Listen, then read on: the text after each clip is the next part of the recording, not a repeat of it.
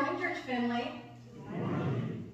Maybe a little bit dreary and wet outside today, but I am delighted to welcome you all to this morning's worship and remembrance for All Saints Sunday.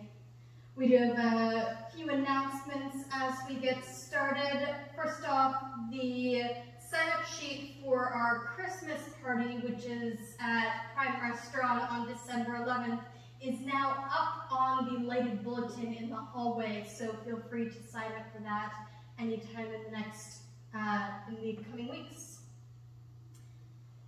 Second off, and as it's this Saturday, this is the last time you have to hear me talk about it for a while.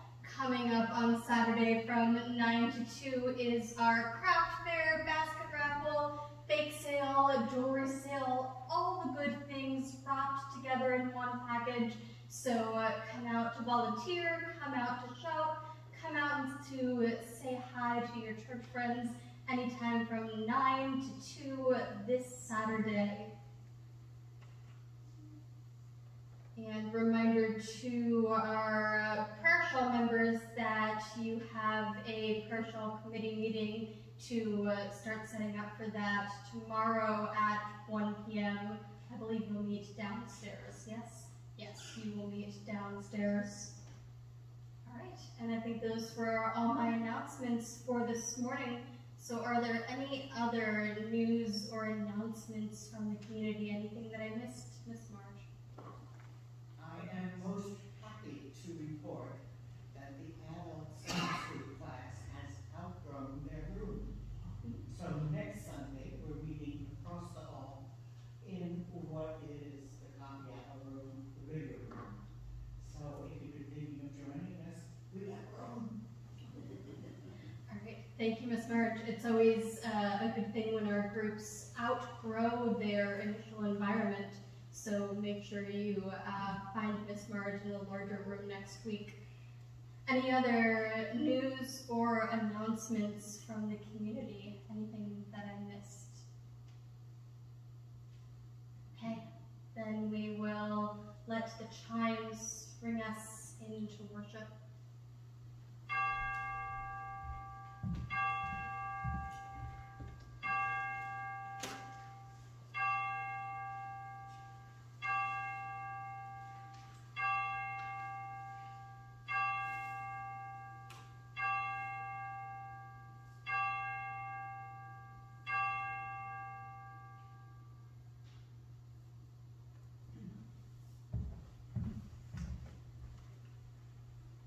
God is here with God's people. God is here with all of us. And so I invite all of us who are able to rise, and we will join together in this morning's call to worship. Remembering all those who have filled these seats before us. We gather to worship the Creator. Dreaming of all those who will fill these seats after us. We gather to worship the Sinner. Connected through love with all those filling these seats today. We gather to worship the Redeemer, in whom we are one. Hallelujah. We'll join together in our opening hymn, number 519. Sing the top verses. That will make sense when you open your hymnal.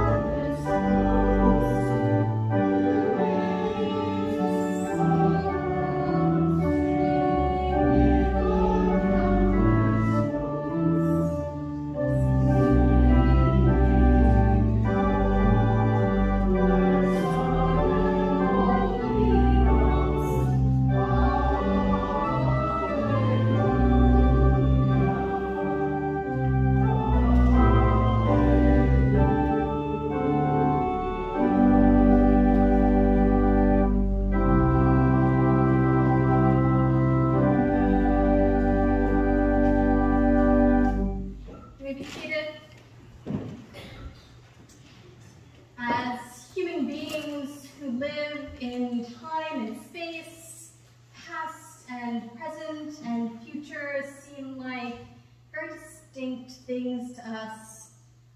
But today we remember that this separation is an illusion. For God, who is in all space and every time, all people and all things are together at once. We are together, and because of this, we pray together in unison. Ever-present God, on the cross, you offered us your whole self, reminding us of what has always been true, that we are your family. As kindred in Christ, we are one people. For the times when we forget that every person is our family, for the times when we hurt each other with word and deed, forgive us. For the times when we hurt you, forgive us. Help us honor our connection with all whom you love. Amen. We take a moment in the silence for the prayers of our own hearts.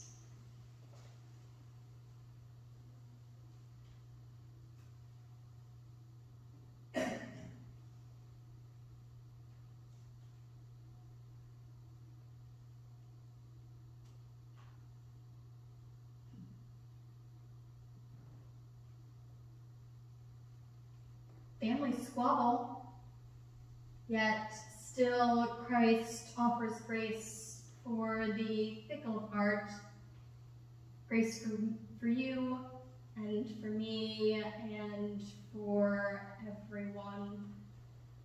And so we proclaim, praise be to God.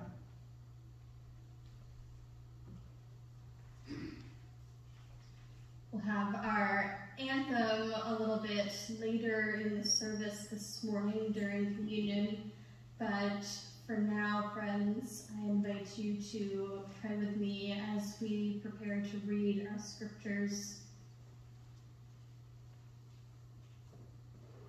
Christ, who makes us one, we are grateful for the saints who wrote down these stories of you, who copied and preserved. We are grateful for the saints who will discover these words down the years, even as we cherish them now. And the people say, Amen.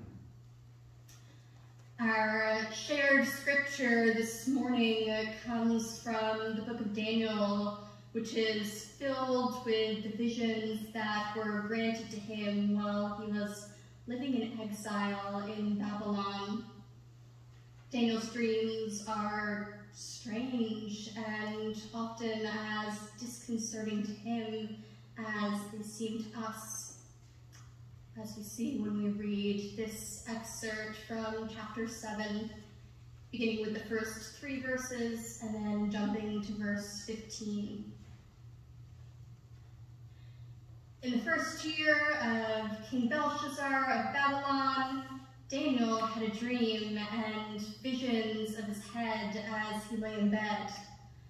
Then he wrote down the dream. I, Daniel, saw in my vision by night the 4 winds of heaven stirring up the great sea, and 4 great beasts came up out of the sea, different from one another. As for me, Daniel, my spirit was troubled within me, and the visions of my head terrified me. I approached one of the attendants to ask him the truth concerning all this. So he said he would disclose to me the interpretation of the matter. As for these 4 great beasts, 4 kings shall arise out of the earth. But the holy ones of the Most High shall receive the kingdom and possess the kingdom forever, forever and ever. Here ends the first reading. For our New Testament scripture, we read from the letter to the Ephesians. In this passage, while praying for the church members there, Paul reflects on what we are promised as followers of Christ, reminding us that to put our hope in Christ is to invest in the long vision. We read from chapter 1, beginning at verse 11. In Christ we have also obtained an inheritance, having been destined according to the purpose of him who accomplishes all things according to his counsel and will, so that we who were the first to set our hope on Christ might live for the praise of his glory. In him you also, when you had heard the word of truth, the gospel of your salvation, and had believed in him, were marked with the seal of the promised Holy Spirit. This is the pledge of our inheritance toward redemption as God's own people, to the praise of his glory. I have heard of your faith in the Lord Jesus and your love toward all the saints, and for this reason I do not cease to give thanks for you as I remember you in my prayers, that the God of our Lord Jesus Christ, the Father of glory, may give you a spirit of wisdom and revelation as you come to know him, so that with the eyes of your heart enlightened, you may perceive what is the hope to which he has called you, what are the riches of his glorious inheritance among the saints, and what is the immeasurable greatness of his power for us who believe, according to the working of his great power. God put this power to work in Christ when he raised him from the dead and seated him at the right hand in the heavenly places, far above all rule and authority and power and dominion, and above every name that is named, not only in this age, but in the age to come.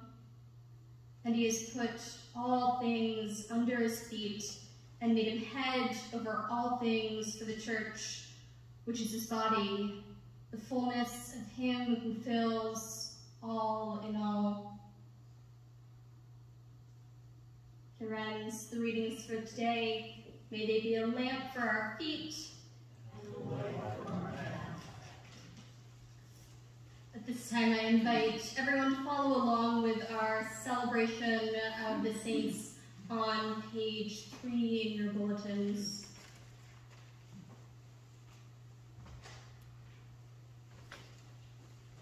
Today we give thanks for all those who have come before and dedicated their lives to strengthening the church, for those who will come after.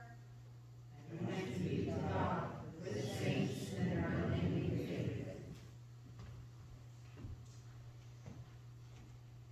We take a moment now to light a candle and sound a chime for each of the saints who have passed on from this community over the year, remembering that though they may no longer be on earth, their light continues to shine from heaven and through the ways they touched us.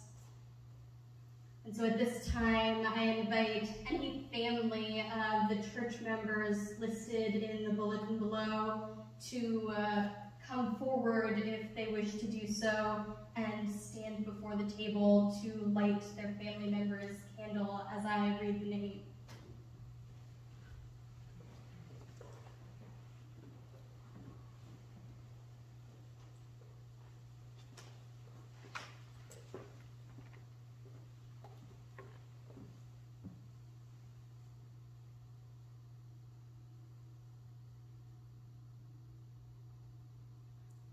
Herbert Bradegam,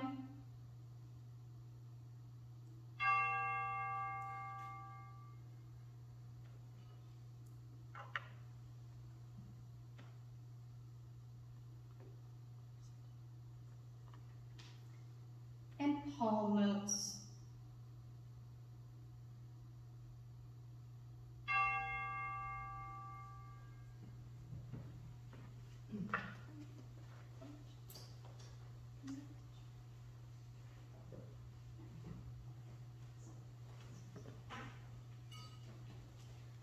And because we recognize that the saints who we've lost from this community this year are not the only ones, that there are many others who are missed, we take time also for each of us to remember all those we've loved who have left us. So at this time, I invite anyone who wishes to light a candle in memory of a loved one to come forward and do so quietly, and then return to your seat quietly.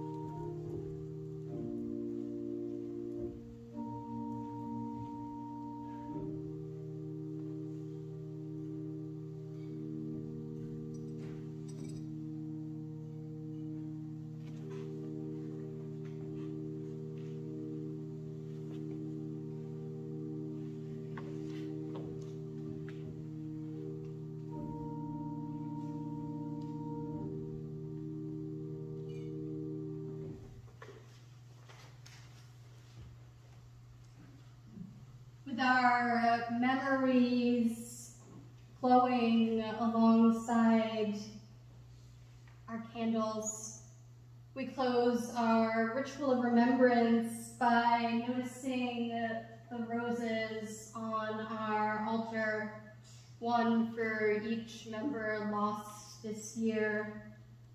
They are a symbol both of the beauty and the fragility of life, gratitude for what we've had, and hope for what will we get to be with careful tending. So let us pray. O God, in spite of our faltering faith, you look at us and see beloved children. We praise you for this grace secured by the resurrection. We lift up our gratitude for the loved ones whose finished journeys we celebrate today, and give thanks for all those saints who have handed on their faith for us to hand it on yet again. Amen.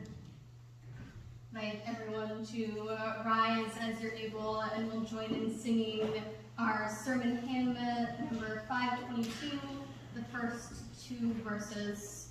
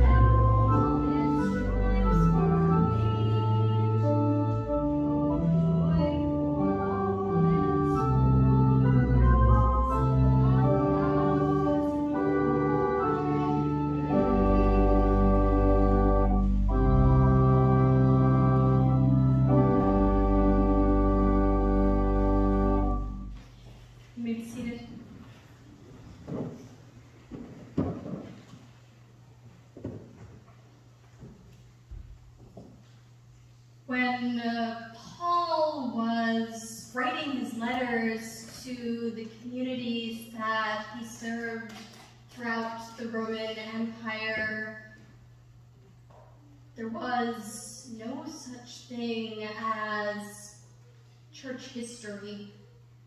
There was barely a church. Jesus Christ's death and resurrection had taken place only a few decades ago. There are a million points of what it means to follow Jesus and what it means to be the church that people were just beginning to think about in those years. They were making it up as they went along. And there, in all the earliest days of church building, Paul was at the forefront. He was one of the first leaders entrusted with a mission to spread the hope of Christ. He shared the word of truth with people all along his travels, including the people in Ephesus to whom he, or perhaps a follower of his, is writing now in our passage from this morning.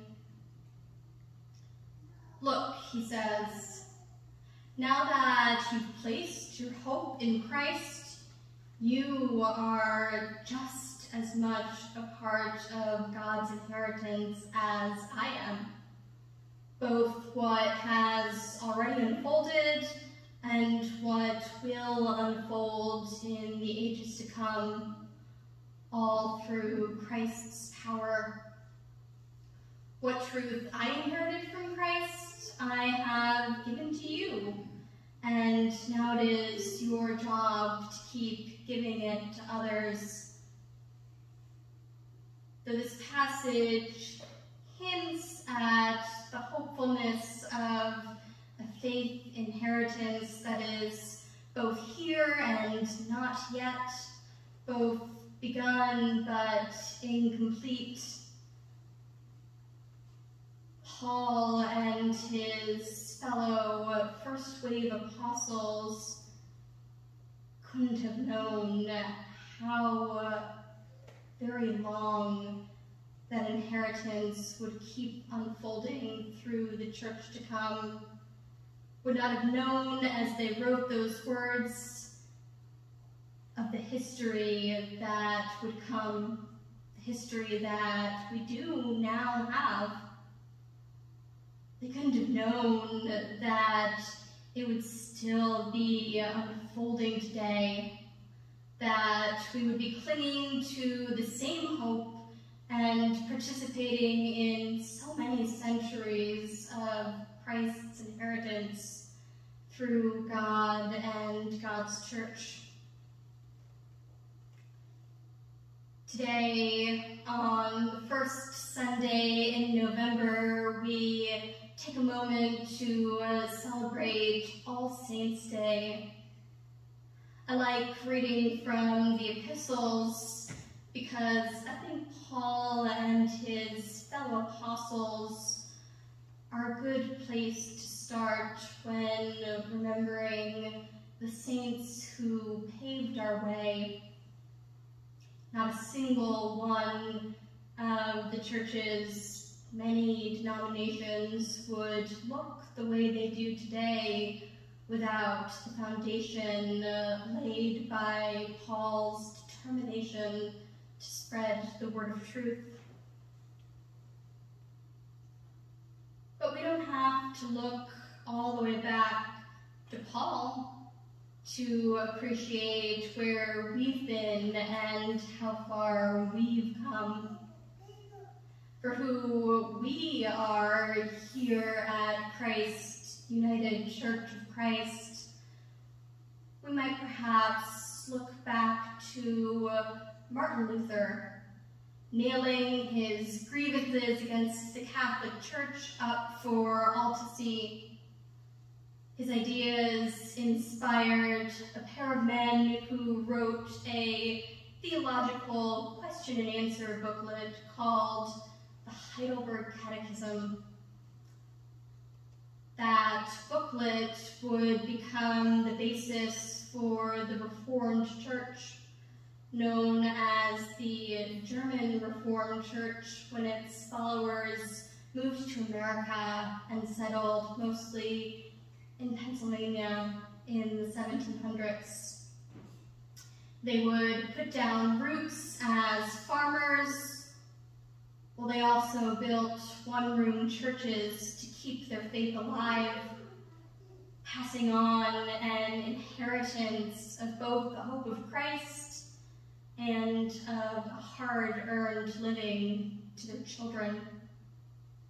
A century later, more immigrants would arrive from Germany, this time settling in the Midwest. They would call themselves the German Evangelical Synod of North America. It's a mouthful. They too were farming people, and they tried to maintain lives full of personal piety, believing it to be the best path to spiritual transformation, hoping to pass this inspiration to Christ-like living on to the next generations. Meanwhile, in England, groups of Christians frustrated with the national church there had also decided to flee to a new land.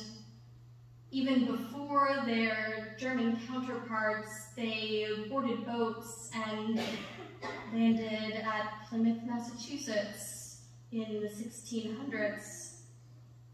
History would call them pilgrims, but they called themselves Congregationalists. Their descendants inherited a new idea of church governance, one in which each local church was completely independent and in charge of itself. And after all these immigrants funneled their denominations into America, well, a new one sprang up that was uniquely American. They called themselves simply Christians, or as a group, the Christian Connection, and they desired to return to the gospel roots of Christianity amid what they saw as the modern-day overcomplications of religion in the 1800s. They wanted simplicity and scripture to be the primary inheritance of those who joined their idea of church.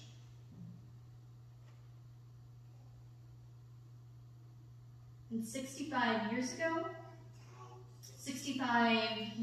ago, these four distinct traditions came together to make a new one.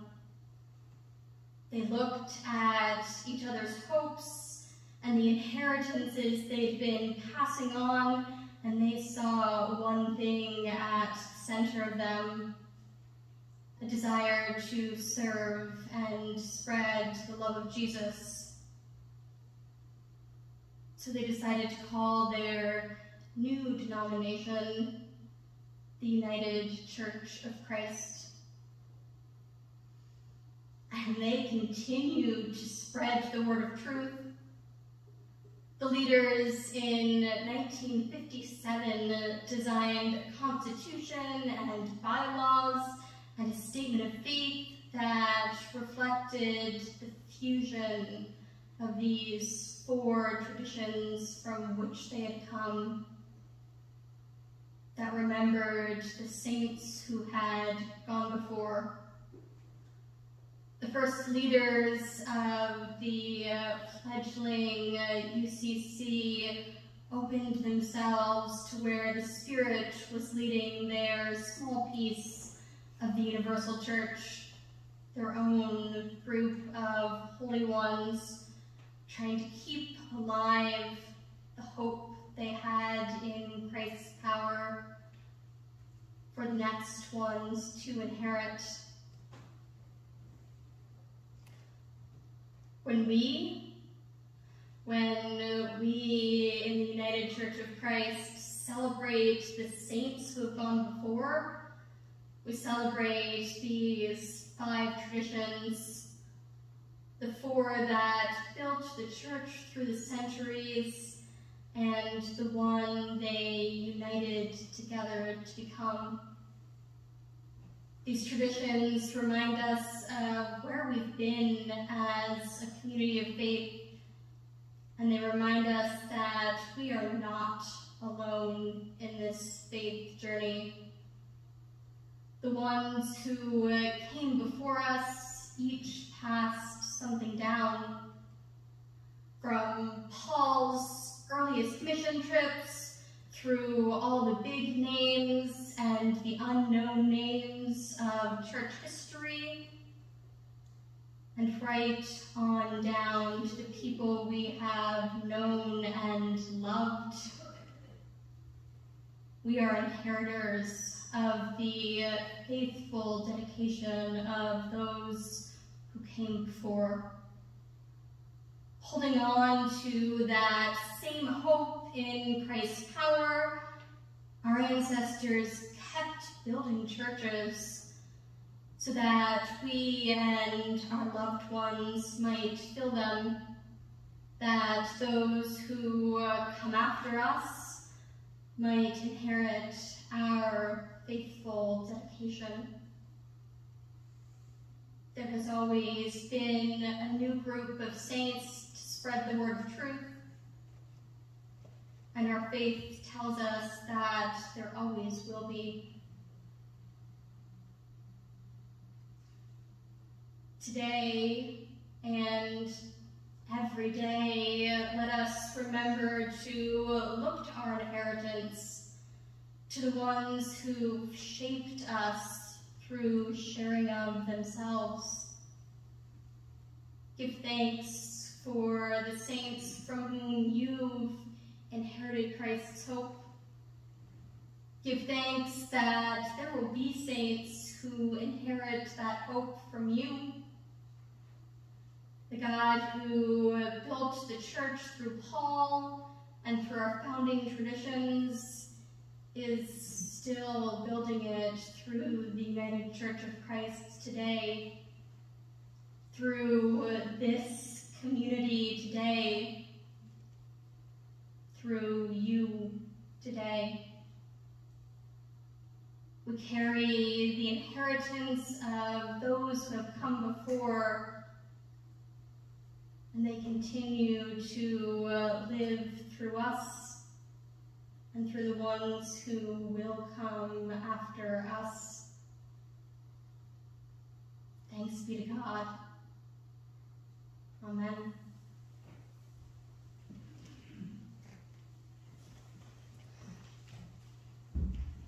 Friends, as we prepare to pray together, are there any joys, concerns, prayer requests to share with the community this morning?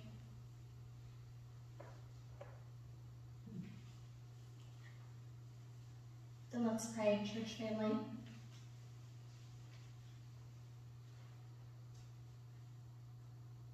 Source of hope, you are the one who connects us with all who have been and all who will ever be.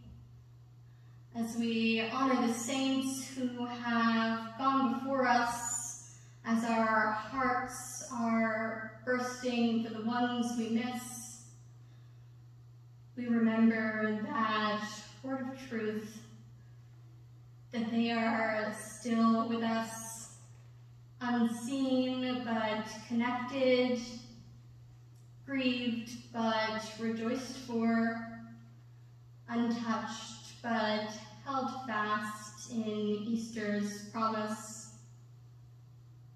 Through you, through your triumph over the empty tomb, we have inherited the hope of a family that is without limits, begun in this earthly life and continued into the eternity of the life that comes after.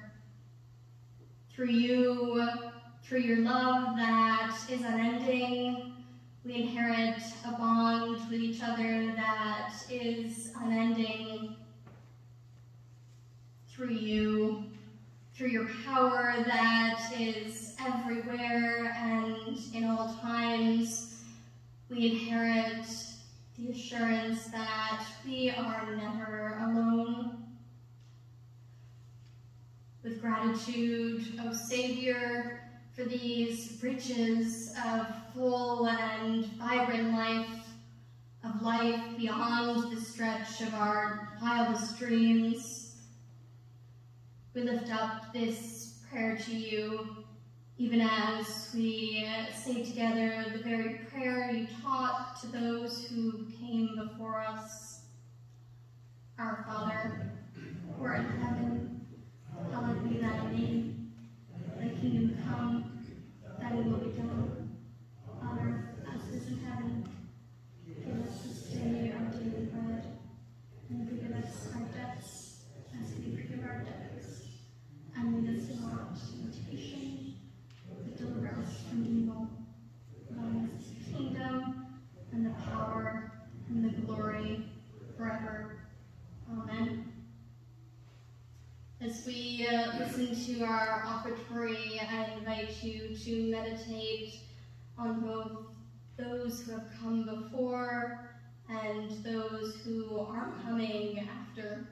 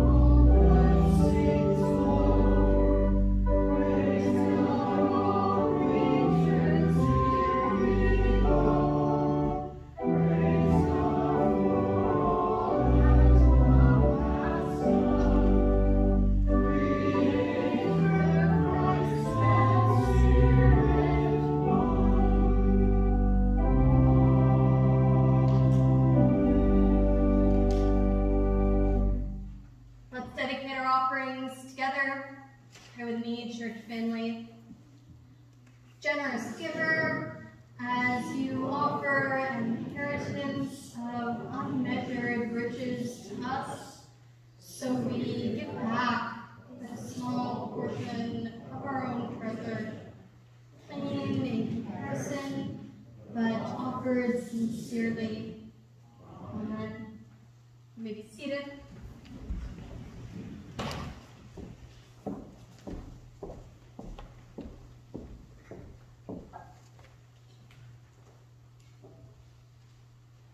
We know that God is present in our feasts long before it reaches us. We lift up in gratitude the infinite love of Christ, which draws us into greater connection with God and with each other, uniting us with all the saints who have come before and all who will come after. We proclaim, as Christ did, that all seekers are welcome, and that we share in one faith under one all-giving God, who makes possible our sharing in this one table of divine love. Tune your hearts on our table by reflecting on that presence as you listen to this music.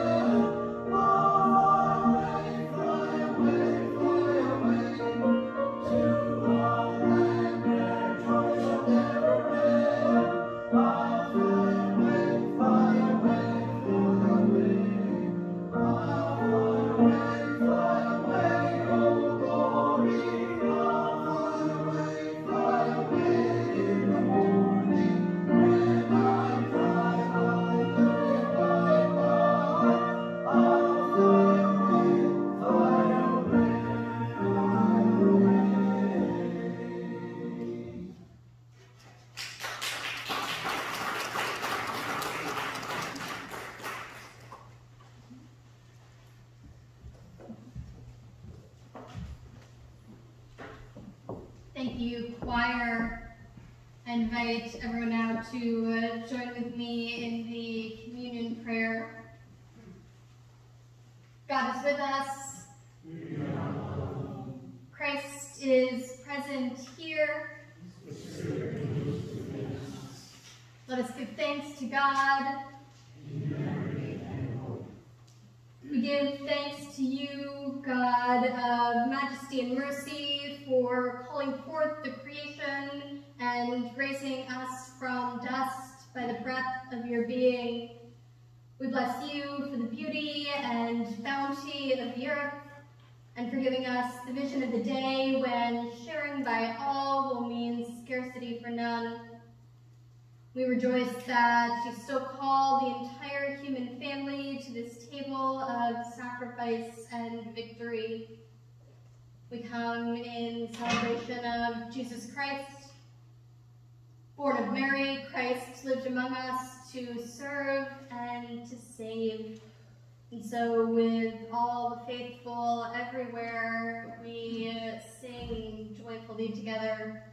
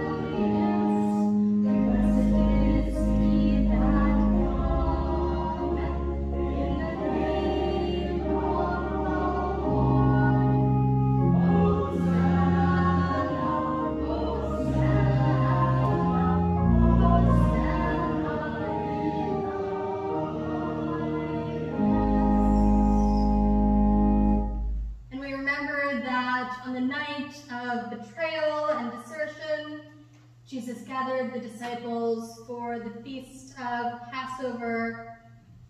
Jesus took bread and after giving thanks, broke it, saying, "This is my body, which is for you. Do this in remembrance of me."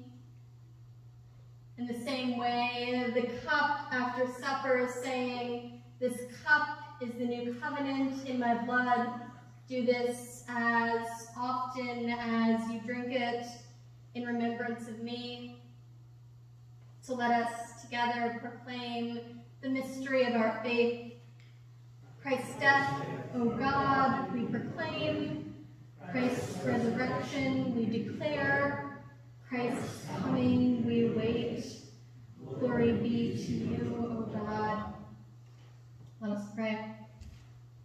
Gracious God, we ask you to bless this bread and cup and all of us with the outpouring of your Holy Spirit.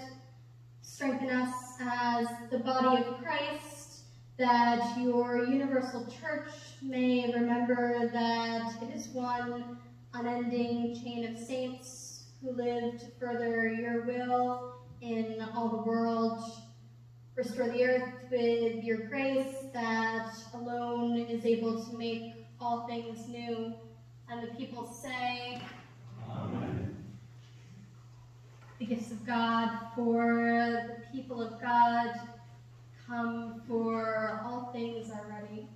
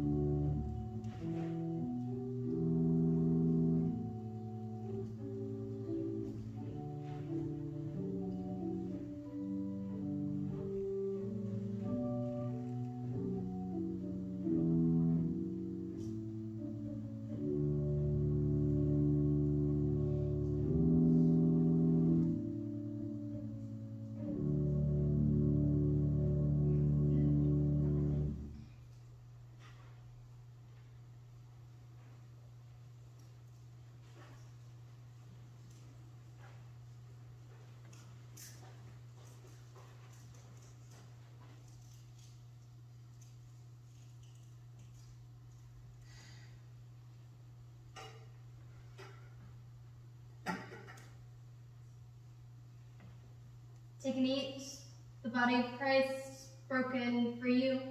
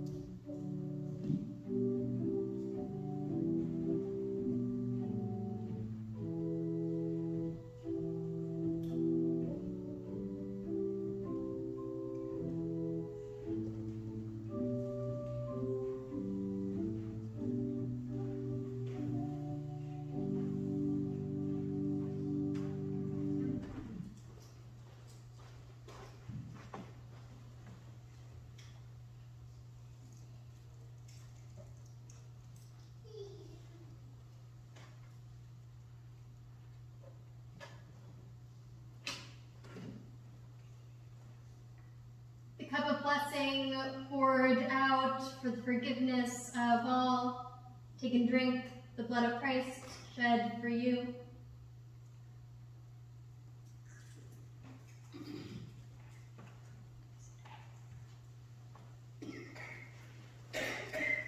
And now, friends, as we have been brought together and sustained by our holy meal, I invite everyone to rise as you're able. We will join together in the prayer of thanksgiving and remain standing for the closing hymn. Pray with me. Almighty God, we give you thanks for the gift of our Savior's presence in the simplicity and splendor of this holy meal. Unite us with all who are fed this day by Christ's body and blood. Make your universal church a rainbow of hope in an uncertain world. Through Christ, our Redeemer. Amen. Our closing hymn is an insert in your bulletins. We will sing all the verses. Thank you.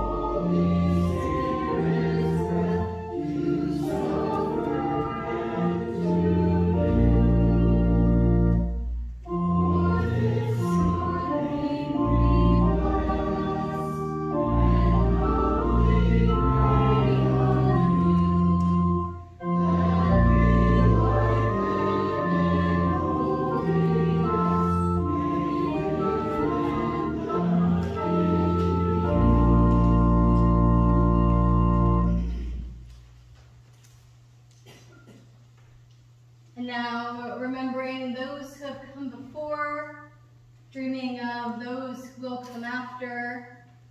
Go out into the world in peace, be strong and of good courage, hold fast to that which is good, love and serve the Savior, and may the blessing of God, Creator, Redeemer, and Sustainer go with you and be with you